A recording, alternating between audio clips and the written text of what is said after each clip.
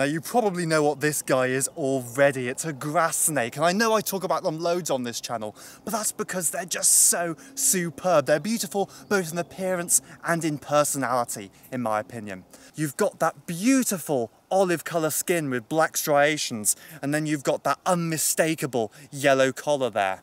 And it's the appearance I'd really like to focus on, because there are around 3,600 different types of snake in the world. And in terms of anatomy, they're all pretty similar. They're all long wriggly tubes, aren't they? But in terms of colour patterning, they're all extremely diverse. So the question I want to ask is, where does that diversity come from? Why does it exist? And do these very species-specific colours and patterns have species-specific functions? Look at that! Earlier this year, when I was in the Sierra de Huautla in Mexico, I was privileged enough to help release a northwestern neotropical rattlesnake and a boa constrictor back into the wild.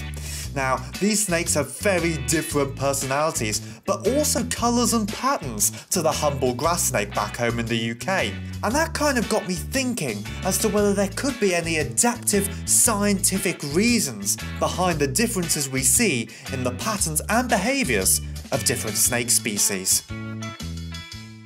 So it's pretty clear that the grass snake, the rattlesnake and the boa all have very different colours and patterns, but they also have very different ecologies and behaviours. The grass snake is a rapid pursuit predator of its prey, which lives in marshland. The rattlesnake is a venomous ambush predator of open areas. The boa is an ambush constrictor of forested areas.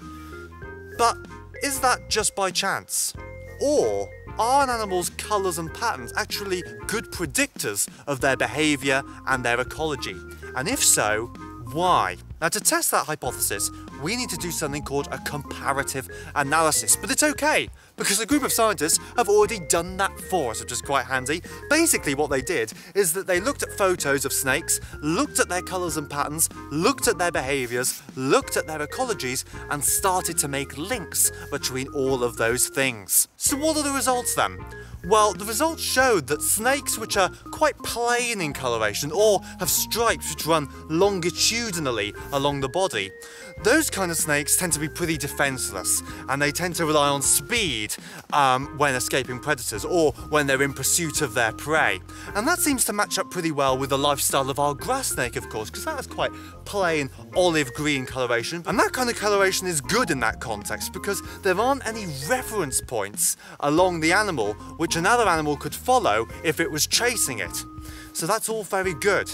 However, if you've got transverse stripes or blobs on your body, then maybe that kind of lifestyle isn't the one for you. Instead, you're better off not doing anything, just staying where you are in ambush and relying on camouflage. And that's exactly what the rattlesnake and the boa do, albeit in different contexts. The rattlesnake relies on disruptive coloration in more open habitats to conceal itself, whereas the boa lives in more covered, shaded areas, and in those kind of scenarios, blotches tend to work best to match with the dappled light coming from the treetops.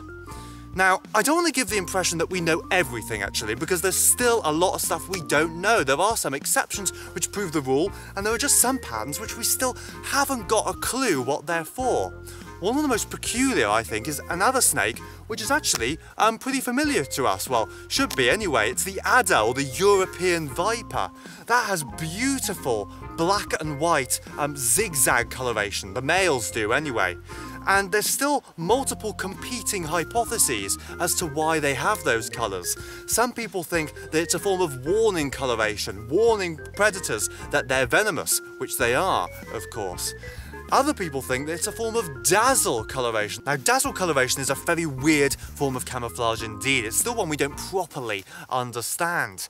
Who knows really, but what I'm trying to say is that this myriad of different colours and patterns that we see, not just in snakes, but across the animal kingdom, they all have their own adaptive purpose. And now, in 2019, we're still trying to work that out. And if that's not inspiration to fuel a curiosity for nature and the natural world, then, to be honest with you, I don't know what is. Thank you very much for watching this. Very kind of you, of course.